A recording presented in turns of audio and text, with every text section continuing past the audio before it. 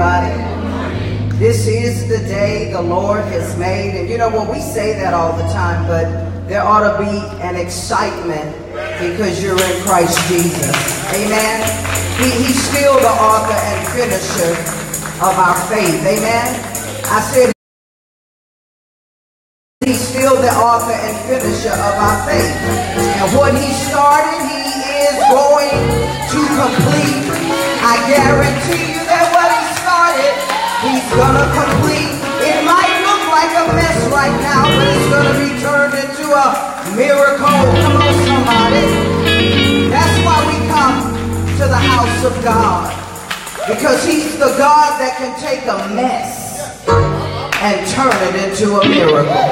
He can take a mess and turn it into a message. Come on, somebody. I'm talking about the God that made the wind, the rain, the oceans, the planetary systems that we are still trying to understand, discover, and uncover. I want you to just hug somebody, high five them before you take your seat, and tell them you are standing in the right place at the right time, and tell them to get ready, because there's a word that is going to be deposited in your spirit that will help you with the week that's coming forth, that will help you fight the devil, that will help you deal with every principality, with every power, with every ruling spirit, with everything that's not like God.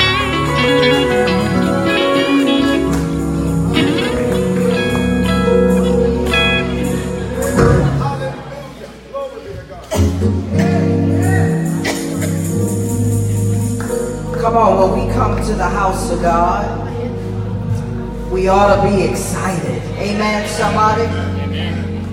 I want you to open up your Bible to the Word of God. Today we're going to be talking about the understanding, helping you to understand the characteristics of the church. We come here week after week after week, and I'm going to need you all to pray for me. It's so much pollen and stuff in the air, and I don't want to be hindered by that today. But let's look to the word of the Lord in Ephesians chapter 3. And I want to start at verse 9, but our focus scripture will be verse 10. It says, "And to make all men see what is the fellowship of the mystery, which is from the beginning the world hath been hid in God, who created all things by Jesus Christ." Verse 10, to the intent that now unto the principalities and powers in heavenly places. Did y'all see that? Principalities and powers in heavenly places. In heavenly places. In the good times, you're dealing with principalities and powers. In the bad time, at all times, you're always dealing with a principality and a power. But the Bible tells us as we continue on in the text that this is happening because it might be known by the church. Somebody say, this is why you need to come to church. Because it's in the church the knowledge is going to come forth to help you deal with every principality, every power, and every ruling spirit. It says that it might be known by the church, the manifold wisdom of God.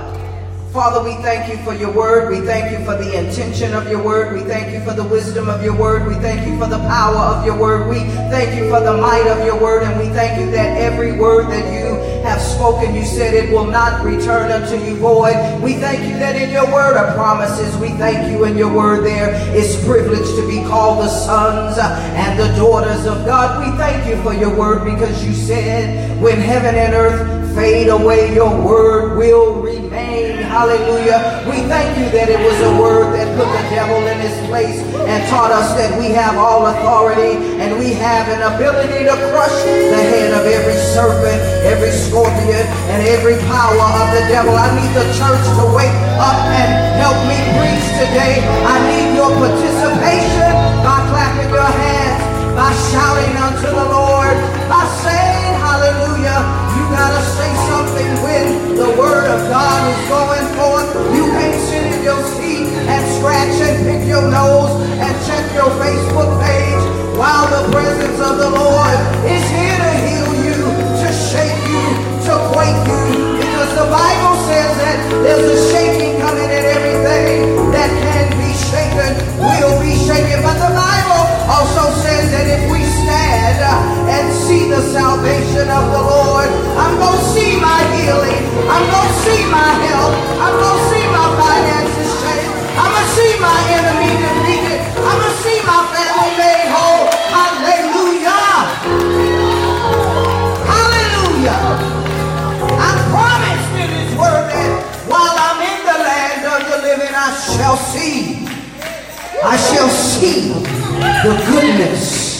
of the Lord. Come on and give him a praise. I'm looking for the goodness while I'm alive. I don't need the goodness of the Lord when I'm dead and in the grave. I need to see the goodness of the Lord while I'm in the land of the living. How about you? He promised that in his word.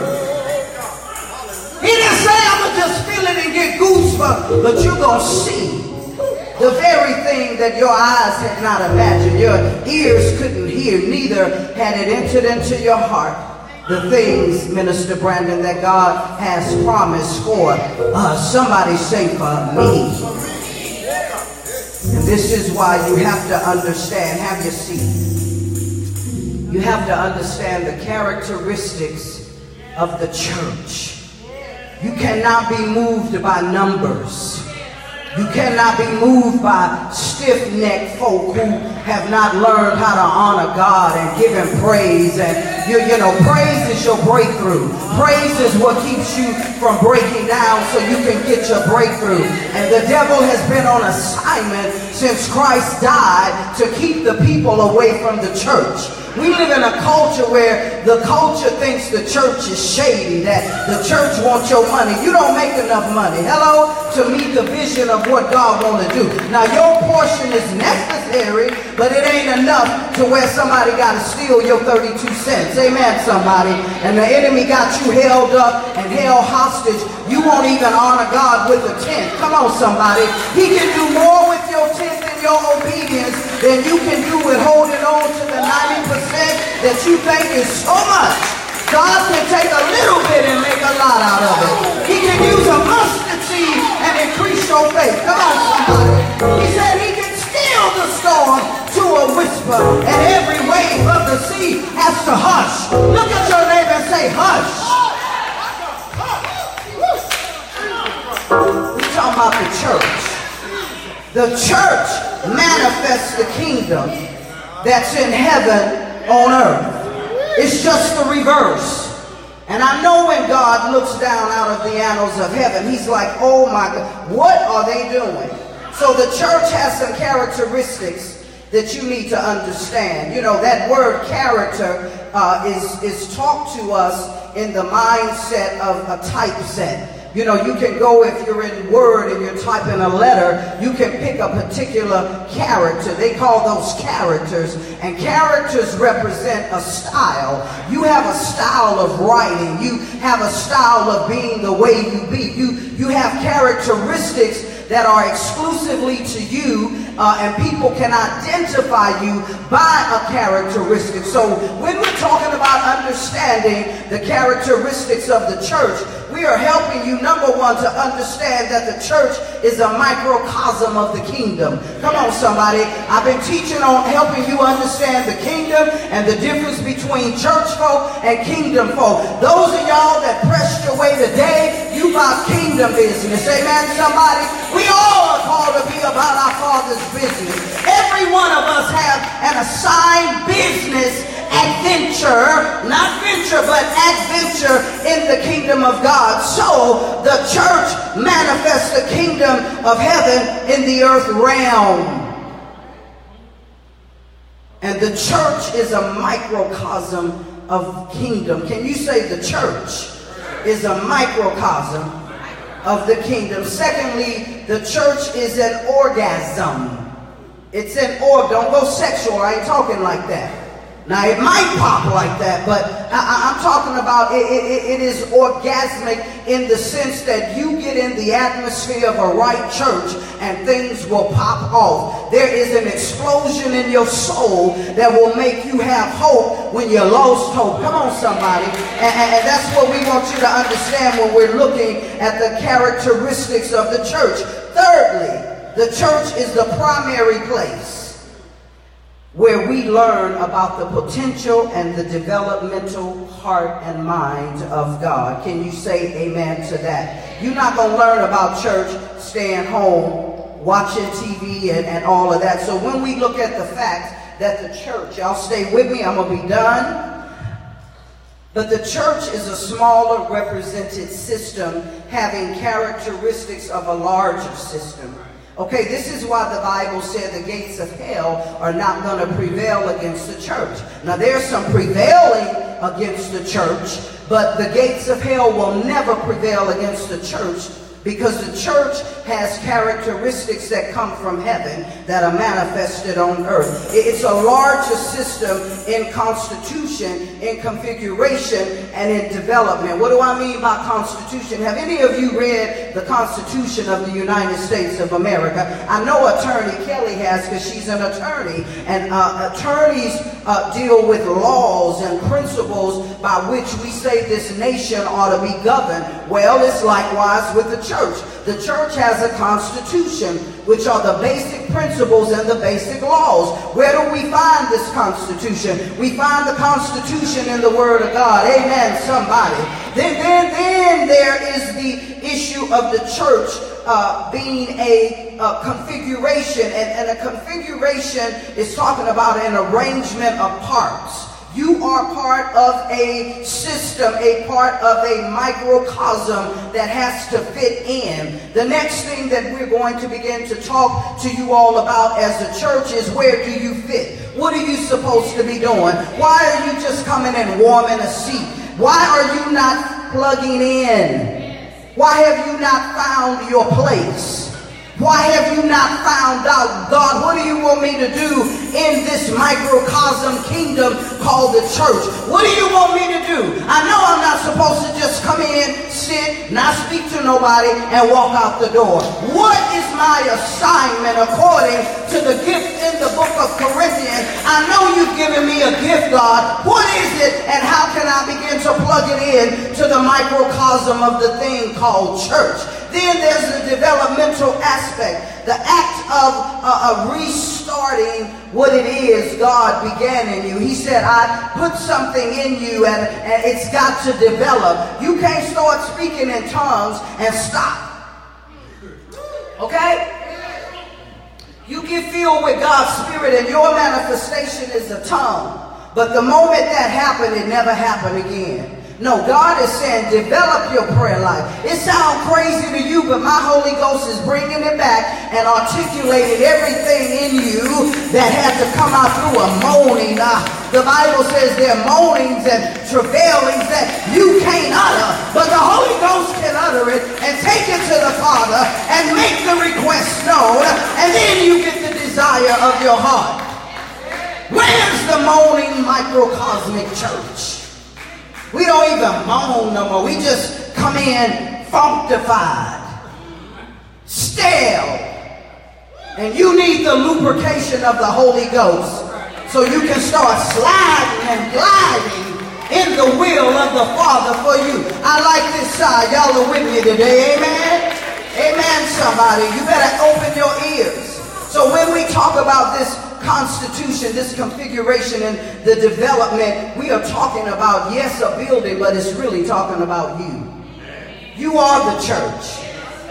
You are the church. What are you demonstrating before the world as the church? Are you a mad church? You a quiet church? You a dumb church? What kind of manifestation as a church are you expressing at work in your community? First of all, you have to understand that microcosm talks about a community or unity that it epitomizes a larger thing. So if you are small-minded, because you're going to keep hearing this word larger and larger and larger, because that's what God does when he comes in our life through Jesus Christ. He takes what was small and he makes it large. Amen, somebody. He takes what was broken and he builds it up. Amen, somebody. He takes peasants and make them players in the kingdom. Amen, somebody. Come on. I don't want to be a player no more, but I'll be a player in the kingdom of God. So the microcosm, it epitomizes, if you're taking notes, something larger, because God doesn't do things small. And shame on you if you're sitting in a church and the word is good and the anointing is available and you still choose to stay small. One day you'll have to give an account for that. So the kingdom of God, all spheres of the domain are under God. That's what the kingdom is, and we've been talking about that on Wednesday night. The kingdom of heaven involves a universal thing called the church which is the place where God, again, manifests. I'm going to keep saying some stuff because you got to understand where you are and what you are and how you are supposed to be in this thing. The church is cosmopolitan, which means a world citizen. This thing is worldwide. There's not a place you can walk on the face of the earth and not find a church. If you go to Australia where the Aborigines are, you're going to find some form of a church. It might not be like this. When you go to Africa, I went to Africa and baby, they know how to stomp in a dirt tent. Amen, somebody? They gave praise like I had never seen. And our generation, we want it comfortable. It's too hot. I'm tired of these chairs. I don't know why. You always looking at the clock. The reason we see miracles in nations that know they need a God, because they're not clock watching. They Jesus watching. I hope they hurry up today. I might hold y'all hostage for 3 hours just because I came. But the church is cosmopolitan. The church is free, listen, from local and natural prejudice attachments that are found to the rest of the world. In other words, the church operates independently on its own. Don't need nobody, don't have to have nobody, because God is the one in charge of the church. God supernaturally birthed the church in seed form, and as a seed, it was multicultural, multi-ethnic, multinational body of believers. I'm going to say that again. The church ain't white, the church ain't black, the church ain't Republican, the church ain't Democratic. The church is multicultural. The church is multi-ethnic. The church is a multinational body of believers that Jesus Christ died and was raised and is the only one that can give me interest into this microcosm kingdom called the church. So the church is competitive. Is suited to compete. Ooh, y'all got to catch that. The devil is no match for the church. He likes to tinker around and get in where he can get in, but he is no match for the church. The church is competitive and it is suited to compete. The Bible says the kingdom of God suffers violence, but what? The violent take it by force. So that means we ain't no penny any soft. You know, I can be soft when I need to, but you need to be a thug against the host of hell. Come on, somebody. That thug anointing need to rise up on you, and you got to understand that the weapons of our warfare are mighty to the pulling down of every stronghold and everything that exalts itself against the knowledge of God. Not the power of God, the knowledge of God. Because when we come to church, we are trying to get knowledge. And if I get the knowledge, the power just falls on me. So the church is competitive. Look at your neighbor and say, the church is competitive. Ain't no punk church. It's only a punk church if you have bastardized your ministry by breaking off from another church illegally and starting another church. And there's so many bastardized, fatherless churches. Because people don't understand that we're in a fight. And you can fight and be cute. You ain't got to take your teeth off, your wig off. You can fight and be cute. Because all you got to do is say, the Lord rebuke you, Satan. I put a rebuke on that. And after I rebuke, I'm going to decree and declare what's already been promised in his word. Amen, somebody. You ain't got to cuss the devil. You ain't got to talk about his teeth. You ain't got to talk about his feet. All you have to do is stand in what is already written, because I already understand the church is competitive and we've already won. We've already won. And it's so sad that you don't know that, because your character doesn't express that you are a winner. Your character doesn't often express that I'm a victor and not a victim. I was victimized growing up, but I'm a victor. So I don't have to live out that which was done to me, because now I'm his from the crown of my head to the sole of my feet. I'm yours, Lord. Everything I got, everything I'm not, I'm yours. Try me now and see if I can be completely yours. And that's the competitive nature of the church, which is you. I need y'all to just give God a praise right there. Now the scripture said, to the intent that now unto the principalities and powers in heavenly places might be known by the church the manifold wisdom. Do you know when you come to church, you may have been ignorant and dumb, and that's all you've been around, but do you know you become a wise man or woman by participating in the church? Age don't mean you wise. I know some old fools. Anybody? Just because you old chronologically don't mean you have wisdom. And God can give you wisdom. He can release wisdom when you understand the characteristics of the church. So the church is perfect and complete, having no deficiencies. Oh my God. The church is perfect and complete, having no deficiencies. Now what this is meaning, you may be in a church like our church. We are in a restart and a repositioning mode, right? So it may be some stuff that ain't working right or going right, but nevertheless it's not deficient. We just have to tap into the knowledge and the wisdom and make sure that everybody's on board. Amen? We don't want no folks just hanging on for the ride and part-time lovers. We need full-time lovers of Jesus Christ. Amen?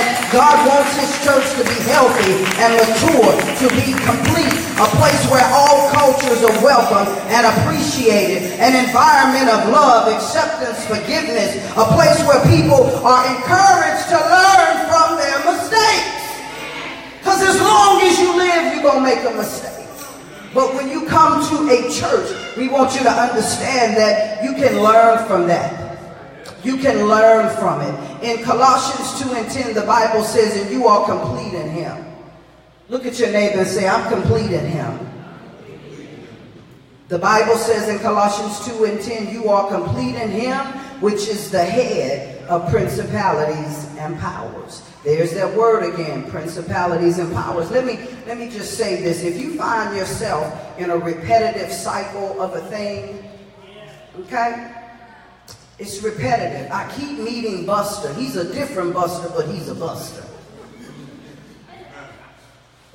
Then that's a repetitive cycle that needs to change. That's a principality and a power and a ruling spirit that you, in working out your soul salvation, has to work out. Listen, the other thing about the church, we said you come in here and you learn. You've got to invest in your kingdom. You've got to invest in the church that you are and not expect to be spoon-fed. Amen? Some of us, we just want to open our mouth and give what God got. We just want the blessing. We just want the miracle. We just want the manifestation. But we don't want to invest in educating ourselves. Because the church is an educational institution where we come and we learn. If I was an F student, I at least can become a B or an A student depending on my investment. And most of your investment in understanding the characteristics of a church is going to be your time.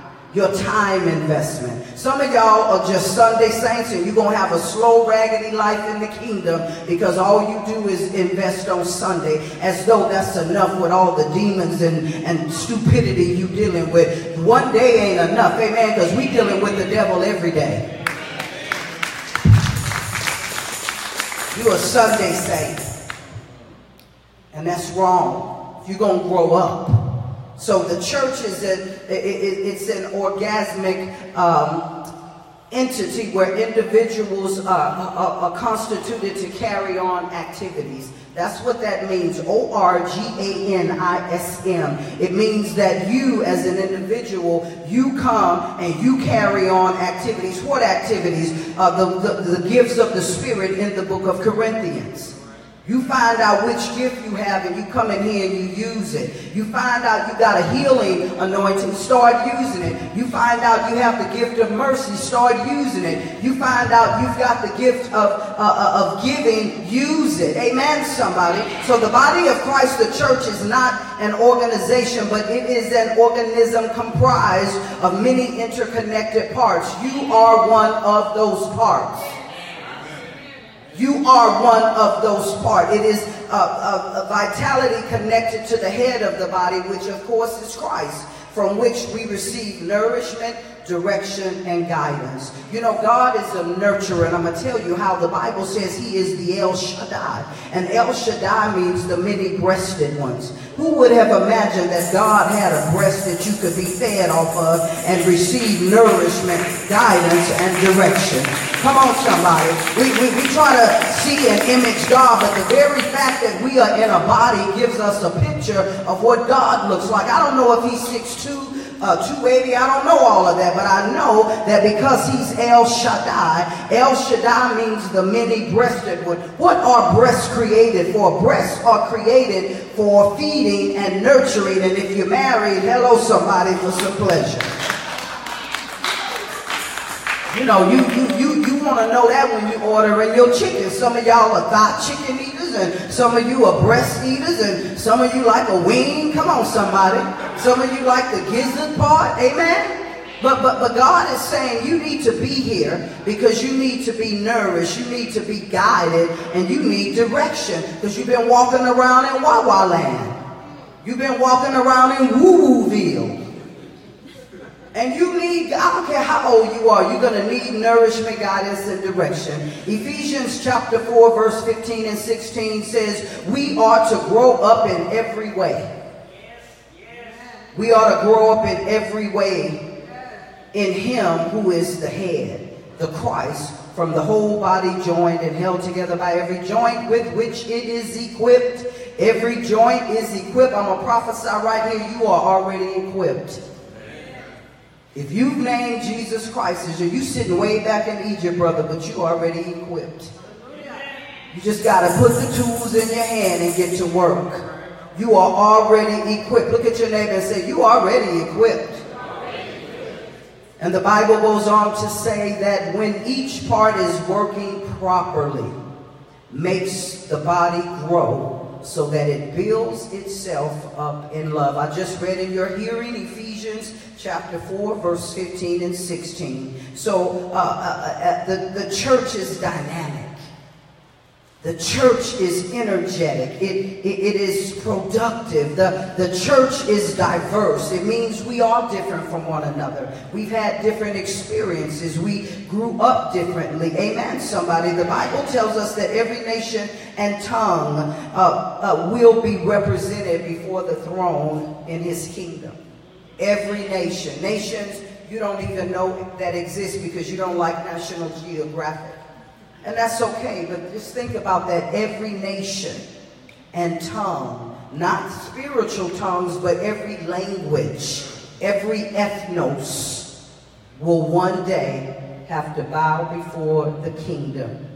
And when that bowing takes place, it's going to be some nappy heads, some straight heads, come on somebody, some blue eyes, some green eyes, some cock eyes. You know, it's going to be all kind of diversity at the throne of God, receiving the nourishment that only he can give. So when we look at the church being dynamic, we're number one saying the characteristic of a dynamic church, which every church should be dynamic. And we're not talking about, let me help you. We live in a culture now, like when people walk in here, they don't know this is temporary. So don't get stuck on what's temporary because we have a bright future. Amen, somebody. But you go in a church and they got you think you're at a concert. Because we've adapted that from the world. When the church ought to be dictating culture. But culture is dictating to the church. And it's wrong. The things that God says no to, it is no.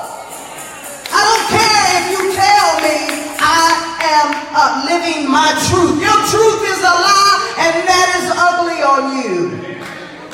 I'm so happy everybody accepts that I can live my truth. If it ain't this truth, it's a lie. Clap your hands right there. And that's the culture we in. And the church ought to be the one dictating. But because we don't understand the characteristics and the role, the church is weakened, but never really weak. You just have to find what the Bible says. I'm keeping a remnant. That's what God said. I will always have a remnant. And a remnant isn't thousands of people. It's a few people that will cry out, Abba, Father, please teach me how to change this culture. Now let me help you. Before you change a culture, you need to change the culture within yourself. You need to work on your stinking thinking. You need to work on why you're not healed from what happened to you 30 years ago. You need, come on somebody, y'all be clapping right there. You need to work on why you keep attracting junk and expecting junk to turn out to be a jewel. Junk is junk and a jewel is a jewel. And this is why you come to church, because you get to hear answers for these situations. I said the church is diverse, which means we're different from one another. We do not all have to be the same. The only sameness that we need is that we have the same love and fervency for Jesus Christ. That's the only thing we need to be saying in. So radically, the Bible says the church ought to be radical because God created human beings with a biological capacity to produce. God did that. Do you know you can be raised in a home where you are so abused and so maligned that you don't think you have an ability to produce?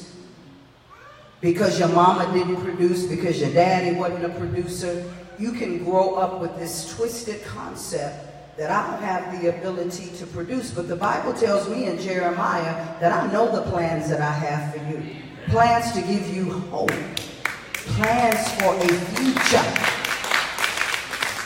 So that means that you have the capacity to produce a tremendous variety, because God told us way back in Genesis that you are to what? Be fruitful and to multiply. That don't mean have 30 babies and you make 20,000 a year. That don't mean that. You've got a group of people that got that twisted. I'm not letting nobody impregnate me every year for 30 years, and we got 30 years and broke and disgusted. Hello, somebody? That don't mean that. That means you find out what God has exclusively created you to do and bring that due to the house of God so we can all do what we do together. Amen, somebody? So culturally, because God created humans in his image and commanded them to what? Subdue. When was the last time you subdued a thing? Hello, church? When was the last time you subdued a thing and you know you subdued it? And after you subdued it, you just felt victorious. How about subduing generational curses that are in your family? I subdued that thing. I subdued witchcraft. I subdued the sexual molestation that I endured. I subdued the rejection and the emotional and physical abuse that I subdued it so that I could walk supremely in the call and knowledge that God have given me. Stop waiting on people to come and apologize for what they've done to you. They are not going to do it. Stop waiting on people to come and acknowledge that they hurt you and you waiting on an apology. They have gone on with their life because they church folk and not kingdom minded. They don't care. And you're waiting and waiting. They need to apologize. It's not going to happen unless they get saved and unless the Holy Spirit has them to come back. I don't even look for it because I know what kind of climate. We talked about culture, but then there's a climate that this system of the world has, and unless you're a strong and wise believer, you are going to be at the back of the line instead of the front. When the Bible says he made us the head and not the tail, you're going to stay with the tail. And if you think about the positioning of a tail on any animal, it's where the stink hole is. And I'm not staying there. Amen? Oh, clap right there. Yeah, I said it. I'm not staying where the stink hole is. I'm not going to do it because I'm called to, the Bible says there's a fragrant anointing. Amen, somebody, that ought to ooze off of your life. Even if you don't have your Bath and Body Work lotion on and the spray and all that. Really, I tried to use all of that stuff like right at one time, right? You use the body scrub, then you get the lotion, then I was stinging and burning. Too much going on.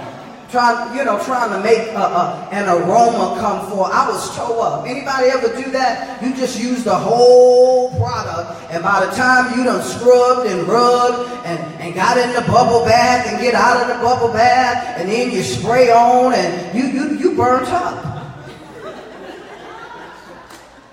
What am I saying? Start with one thing at one time. Don't try to dive deep when you know you in 4 feet. Don't try to go deep.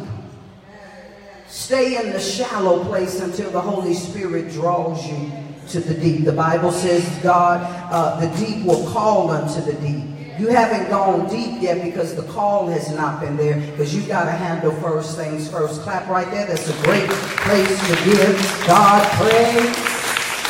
Amen. So culturally, I said we are all made different. And I'm going to stop there. And Minister Griffey, can you come and do a little something on the keyboard? And I just want you to have a moment of examination based on what you heard. And thank those of you who are watching by live stream. Bethel is a wonderful house of God. None of us are perfect because there's only one perfect person, and we know that to be Jesus Christ, our Lord and Savior. But listen, certainly our mission is to love, heal, and grow with you in Christ Jesus. Don't you like that? The sound of that is so phenomenal. We are on a mission to love, heal, and grow together with you in Christ Jesus. For more information about this ministry, you can call our church office Monday through Friday, 10 to 4 at 210-651-3331, and visit us on Facebook. We have an Instagram, and we also have a Twitter page. Go and make your remarks and comments known. And if you don't have a church, you can at least come visit. We won't hold you hostage if this is not where you're supposed to be, because there are many wonderful churches in this city. And we just want to say, hey, how you doing?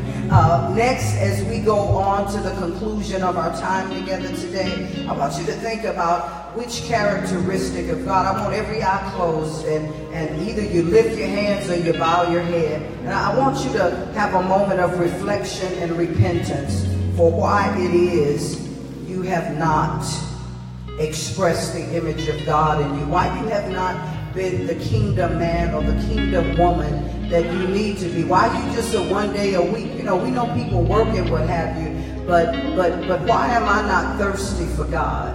Why am I not hungry for Him? Why am I more comfortable with just part-time, temporarily doing things for Him? And we just want you to search your heart and just ask God to show you this week where your character needs to change, so that your characteristics can catch up with what the church is doing. So Father, we give your name praise. We give your name praise today. We say thank you, Lord. We say thank you, thank you, thank you, thank you, Lord. We say thank you, Lord, for you are worthy and wonderful and wise. Yes, you are wonderful. You are worthy. You are wise. You are wise. And we praise you. We don't want to get tired of praise. We don't want to get tired of praise. Give us back our victory, God. Give us your glory. Give us your glory and your power, so we can walk in victory. So we can be victory to somebody who's victimized. Yeah, yeah, yes, Lord. Yes, yes. Come on, Minister Griffey, help me. Yes. Say yes. Yeah, yes, Lord. Come on, do that again, Minister Griffey. I want your hands lifted now so we can seal what has been spoken today. Yes. Yes.